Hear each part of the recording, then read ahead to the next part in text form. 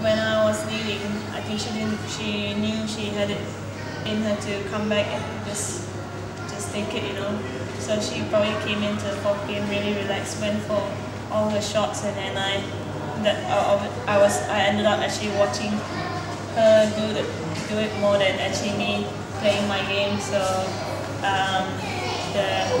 the momentum just changed, and she just took that to the game quite comfortably. And then the fourth, it was close in some ways, and then I just once you let her in, she went for her shots. And with these girls and at this level, if you give any openings, they're gonna take it, and they're gonna go for it.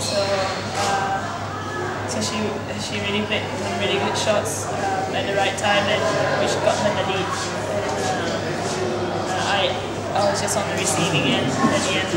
Must be really disappointing, 3 years continuously of winning a title.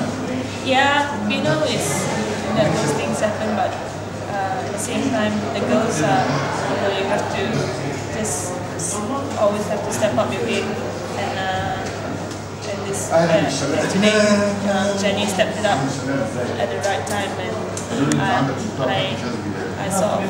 I just stepped at the end stepped back because she got into her own game. She was on a roll, and it was very hard to get through and get my game back, and she didn't allow me to do that. So yeah, so that was a really good match, and and she deserved it.